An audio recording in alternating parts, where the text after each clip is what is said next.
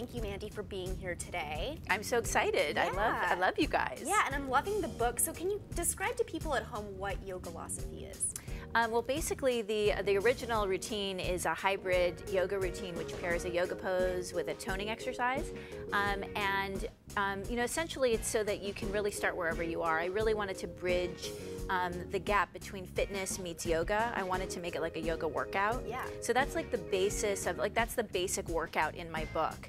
And then the Yogalosophy, you know, the losophy part of it is really just learning how to love your body into shape. I think that old way of beating ourselves up to get into shape, I think that that's just an old model. Yeah, know? Exactly. And there's a lot more in the book besides just yoga poses. There's journaling exercises and different eating plans, and it's really adaptable too. So why was it important to you to make a book and a plan that a lot of different people could kind of adapt to their lives? Well, I mean, first of all, so that a lot of people could use the book, yeah. But also because for me, I actually am motivated by different things on a daily basis. I don't do things the same, you know, I don't do the same thing the same way every single day. Right. So I wanted to give people the flexibility to be their own, you know, authority, you know, so it has like a yoga pose of the day, a cardio activity, different playlists and recipes, and you know, everything's really movable and optional. Yeah. But it's just sort of to develop that like healthy mindset. Exactly. And I think people would be really surprised to know that you went through a phase where you were pretty unhealthy and overweight. So what was the turning point for you to decide to sort of get in shape and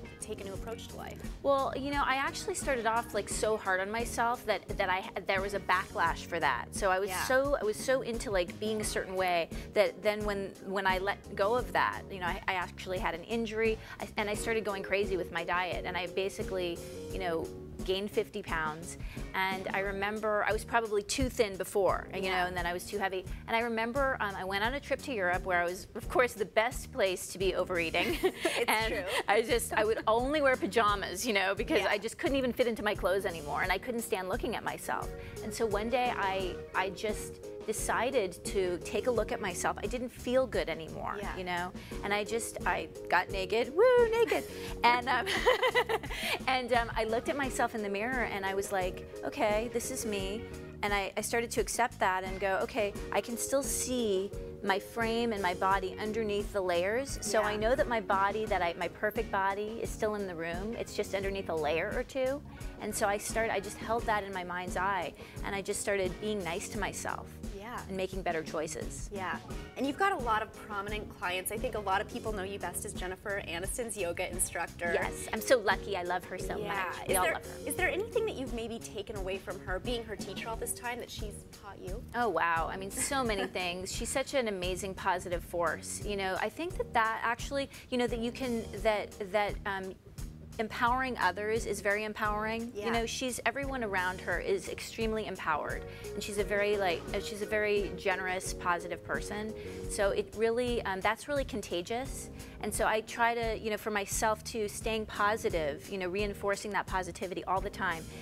It doesn't take away anything from anybody else, you know, to really love yourself and to just show up, you know, so I try to do that myself. Yeah, and with summer around the corner, I think a lot of people are trying to start a new diet or workout plan, but I think the biggest obstacle a lot of the times is, like you said, kind of beating yourself up when you miss a workout or have that cupcake. How do you get out of that mindset? You know, it's a really day-by-day process. You know, you just start over again each day. Like if you have a cupcake or whatever, then you just start fresh. You don't skip a meal to punish yourself. You just drink extra water and just start over again the next day. You know? Words to live by. Thank you so much for coming by today. It was a pleasure. Yeah, absolutely. And Yogalosophy is in bookstores now.